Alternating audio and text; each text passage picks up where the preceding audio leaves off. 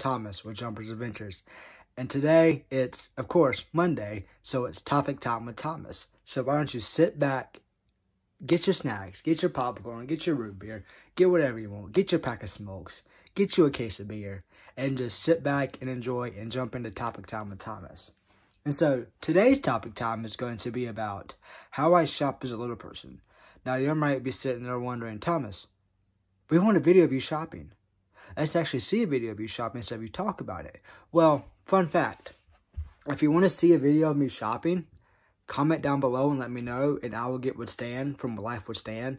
And if you haven't already, why don't you pause the video and go subscribe to his channel. It's called Life with Stan. He does story times on Mondays and skits on Wednesdays. So why don't you go jump in, because his latest skits are freaking amazing and funny. It's a doll that's haunted. So you should go check that out. It's really great. But anyway, if you want to see it, just let me know. Just like, hey, Thomas, we'd love to see you shopping. And maybe me and Stan can go to Target or somewhere and go walk around. I can show you how I shop and I can get things. Because for me, shopping is different. It's complex. It's sometimes easy, sometimes not. Because you might be thinking, Thomas, you're short. Shopping can be easy. No, not really. I mean, it can't be easy. I mean, you have to think, I'm short. So whether there's something on the top shelf, what do you do, Thomas? Funny you ask that. It's because basically what I do is if I need to get something off the top shelf, I literally will ask somebody for help if there's nobody on the aisle, or I'll run and jump and try to knock it over. Or I've been known to get like ketchup bottle, like ketchup things, and sit there and just throw it, like throw stuff at it. I can sit there and throw it at it and knock it down. Or I just like try to hit the shelf with my hand and jump and get it. Or all else fails, I've been caught climbing the shelf or two in a grocery store. And they don't like that at all. So like, that's one reason, like grocery shopping, I can climb shelves and all. Like I can climb the shelves. Other than that, it's pretty simple. I mean, the checkout can be difficult because sometimes like the card readers don't adjust down and I have to stand on my tippy toes through the card reader because yeah, card readers are not little people friendly. PSA, you didn't know that, did you? No, you didn't, but now you do. Card readers are not that friendly. So like they're not little people friendly in anything. So there's that. I mean, only my biggest issue with grocery shopping would be on the top shelf and just trying to get somebody to help me, or if I can't reach it, I jump for it. But as for shoe shopping, let's just say shoe shopping can be a bit different because, I mean, you can't see my feet. Of course you can't because I'm in a video. But many of you probably don't know this. I actually don't wear adult size shoes. I wear kids shoes. I wear a 4.5 kids shoe. So, you might think, oh, that's cool, Thomas. I mean, granted, it's cool, my shoes are cheaper, right? But, do you know how hard it is to actually find kids' shoes that aren't, like, too kiddie? Like, without dinosaurs on them? Like, I've been shoe shopping, I was like, found a cool pair of shoes, had dinosaurs on them. I'm 26 years old. I don't need dinosaur shoes. Now, light-up shoes? That's a whole different ballgame for a whole different day, because I will tell you right now, guys, I will mess up some light-up shoes and wear the joke out of them. I just gotta find them. I would totally rock some light-up shoes. And you may think, Thomas, what about clothes shopping? Because shoes and clothes go hand in hand. I mean, for me, I wear a medium-sized shirt. I wear kid socks. But for the pants, however, I have to buy normal pair of pants. Like an adult, like average-sized person pants, right? Then I cut them off. I wish I had a pair of pants around here to show you what I'm talking about. I don't have one. I don't have a pair on. I have a pair on, but that'd be kind of weird. But anyway, so what I do is I put the pants on. Like, I put them on, and I will see where they meet, like, at my ankles, and I'll cut them off. So basically, 9 times out of 10, I am cutting half of my pants length off. Yes, that's right, people. I'm cutting half of my pants off. You're probably thinking, why? Why don't you roll them up? Well, when you roll them up, they just get so heavy and baggy, and it's just annoying. So I cut them off. I just cut them off. Yeah, guys, I just cut them off. But what else do I shop for besides clothes, shoes, food?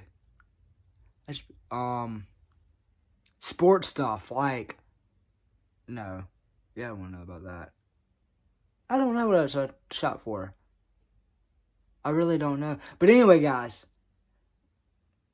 What else do I shop for? Oh, pet supplies. Oh, I have reptiles. I have a lizard and I have a gecko.